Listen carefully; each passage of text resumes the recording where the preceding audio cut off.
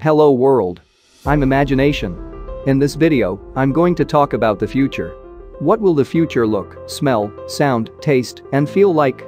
And why on Earth and other planets are those questions relevant, especially given the havoc going on in the world, right here and now? Simply put, because those future sensory experiences will be the ultimate test of whether we made it through this difficult era.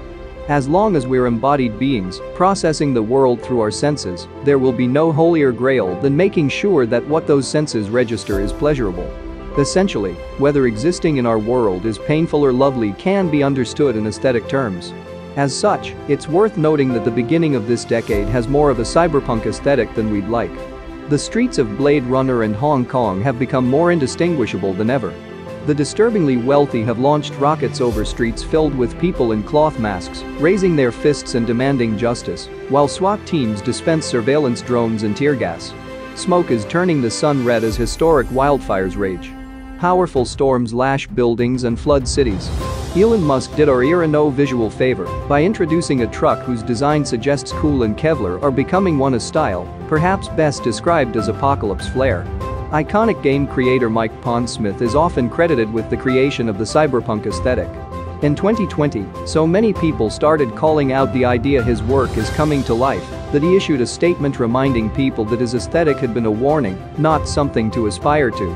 Indeed, a lot of serious science fiction work aims to scare us away from less than palatable trajectories we might be considering or have already embarked on. On Sci-Fi Agenda, a comprehensive curation of science fiction movies with visionary ambitions, not a single film imagines a world with more beauty than we have now or have already left behind. This, one could argue, is because doomsday scenarios are easier to paint than realistic utopias. But as 2020 began appearing more and more like the sixth season of Black Mirror, the creator of the iconic series, Charlie Brooker, said he was taking a break from his fictional dystopias. The need for psychological ease, for soothing images of impending solace, and, better yet, something concrete to believe in and strive towards. Well, that need is acute. Enter an aesthetic and ideological movement known as Solarpunk.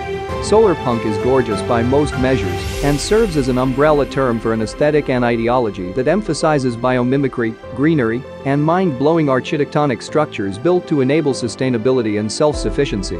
It's a high-tech art nouveau, if you will.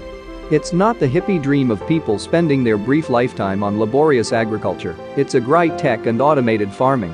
It's not back to nature, but forward into an upgraded, engineered take on the natural.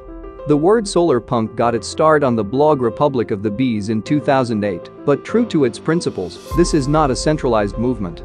These are the gardens by the bay in Singapore, the Golden Bridge in Vietnam, a number of the mind-blowing structures mad architects have on their roster, and they still only blueprinted Hyperion skyscraper gardens that arose from the mind of Vincent Caillebotte.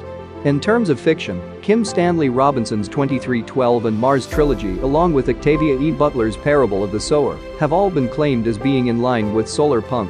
And as for movies, there is of course a famous example, The Vision of Wakanda, presented in Black Panther.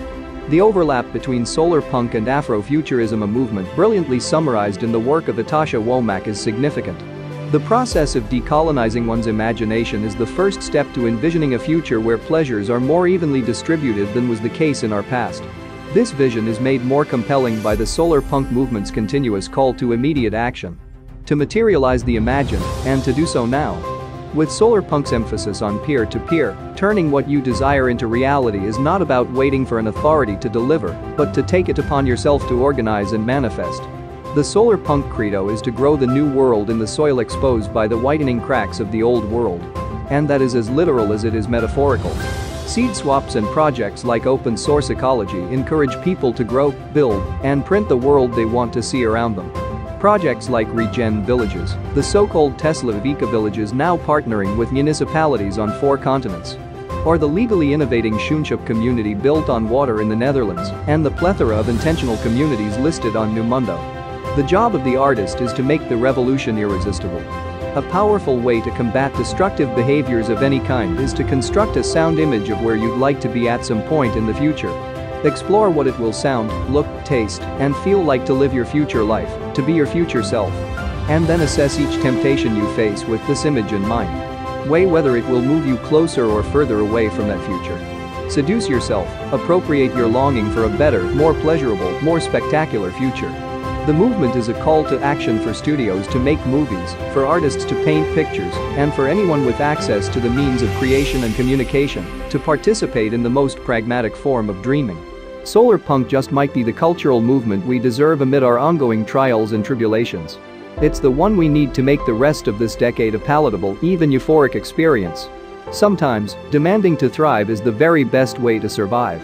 It is the necessity and audacity not only of hope, but of beauty. That's all for today.